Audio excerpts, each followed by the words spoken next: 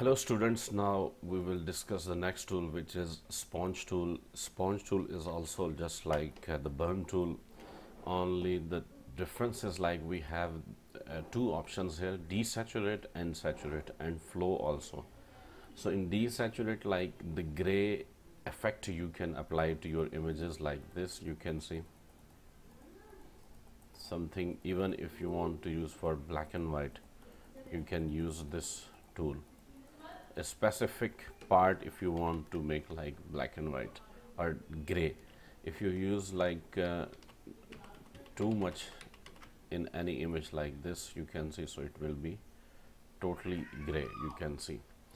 And the next thing, like in this tool we have saturate like works like burning, like the dark effect, see. So we can use for this purpose.